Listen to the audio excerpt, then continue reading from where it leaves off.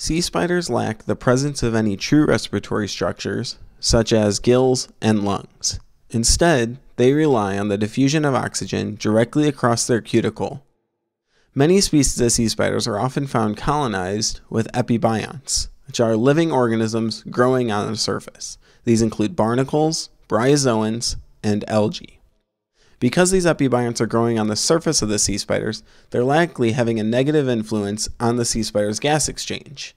To test this, I measured oxygen concentrations at the top of epibionts and also at the bottom of the epibionts, or at the surface of the sea spiders.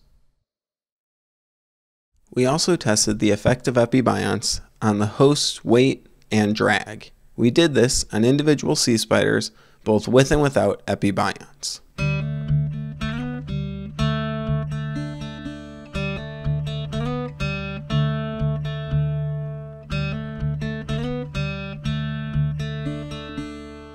As you can see here, those sea spiders without epibionts fell much slower in the water column and had much less drag.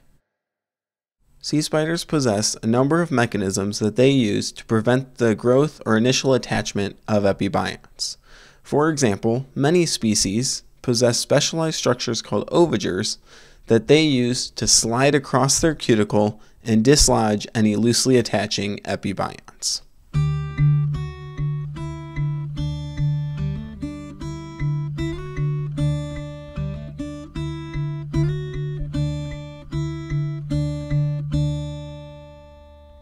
To test how well these ovagers actually keep the cuticle clean, in a number of individuals I tied their ovagers together using string. These individuals with restricted ovagers were placed into a cage along with control sea spiders with unrestricted ovagers and left out in McMurdo Sound for over a month, where I will then analyze the growth of epibionts. Other potential mechanisms of epibiont control include the periodic molting of their cuticle, thereby getting rid of anything that may have been attached to it.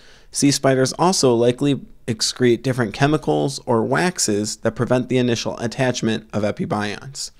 Here, in one species of sea spider, I measured the wettability of their cuticle, which can be used as a proxy for how easy it is for epibionts to attach to it.